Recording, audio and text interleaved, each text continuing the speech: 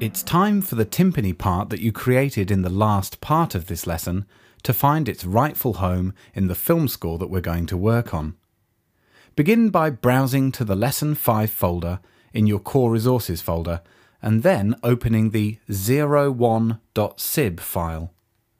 A sticky note or comment in bar 1 in the timpani part reminds you that it's missing. Go back to your timpani part and select the whole part by triple-clicking it.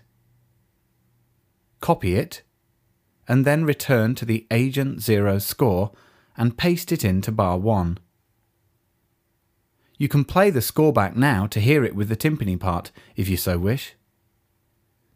As you go through this lesson, you're going to create versions of your score.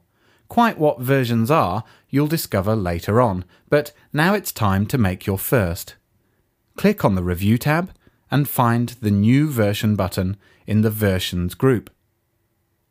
In the Comment field, type a comment that reminds you that you just added the timpani part, and then click OK. Your film score isn't much use without a film. As you might have guessed from the kind of music and the name of the score, you're going to be working on a James Bond type movie. To add the video, go to the Play tab, and then click Add Video as shown. Locate the Agent 0 segment small file, either the QuickTime movie or the AVI file, depending on what kinds of video your computer supports. The video will open in its own panel inside Sibelius. If you play the score from the beginning, you should find that it matches the action on the video quite well. As it plays back, drag the volume slider in the video panel up or down until you're happy with the balance between the video and the score playback. You got multiple tangos on the rooftop.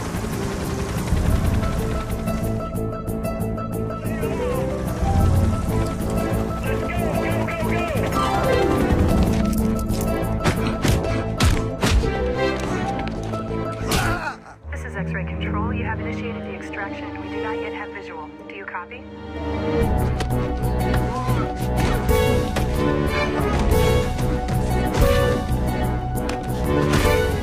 The music and the video are well synchronized.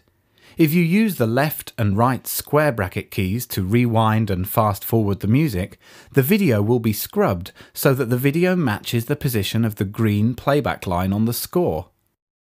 Other useful shortcuts when working with film include Shift and right and left square brackets, which scrub one frame or 1/10 of a second, depending on how you have your preferences set up, and the Y key, which moves the playback line to your current selection. This is very useful if you're working on some music and wonder exactly what's going on in the video at that very point. If you've ever worked on a film score, you'll know that specific points in the action are cued to specific points in the score with hit points, sometimes also known as markers or cues. You can see some hit points already present in this score if you look above the top staff throughout. The important thing to remember about hit points is that they are linked to specific points in the video, not to specific points in the score. This is useful because it allows you to compose to those moments. You can see this simply if you change the tempo at the start of the score. Sibelius will recalculate the position of the hit points under the new tempo immediately.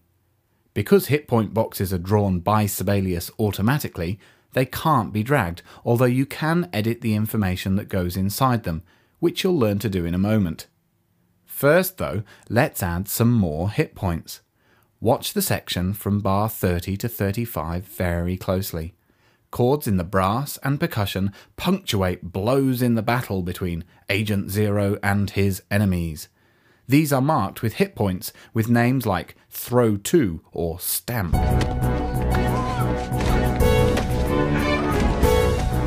Now, return to bar 17 where the fight starts. In this section, there are similar blows. 2 or 3 punches and a crunch from behind. In order to score these moments with similar chords, you will first need to create hit points at exactly those moments of impact. To do this, use the Shift and left and right square bracket shortcuts that you've just learned to scrub over the video and find those moments of impact.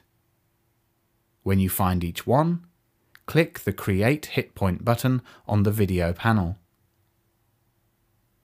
By default, your hit points have been unimaginatively labelled Hit 01, Hit 02 and so on. To rename them, go to the Play tab in the ribbon and click on the lower half of the Hit Point button and choose Edit Hit Points. In the resulting dialog box, you can double-click each name to edit it. Click OK when you've finished and you will see the names of the hit points have changed on the score.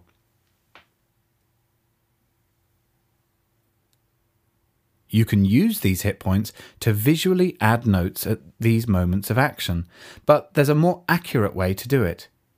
Go to the Note Input tab on the ribbon and under Plugins choose Add Hit Point Staff. Sibelius will add a special staff to the top of the score that shows the rhythmic position of each hit point, including the ones you created. Now it's time for you to do some free composition. Use the hit points that you've added to add percussion blasts, perhaps with low brass or other instruments too. Mark the chords with a dynamic of F so that they stand out, and when you're finished, watch the film and hear your music line up with the action. When you're done, you can remove the hit point staff in the Instruments dialog box. Remember, just press I for Instruments. And you should also create another version to remind yourself what you added this time.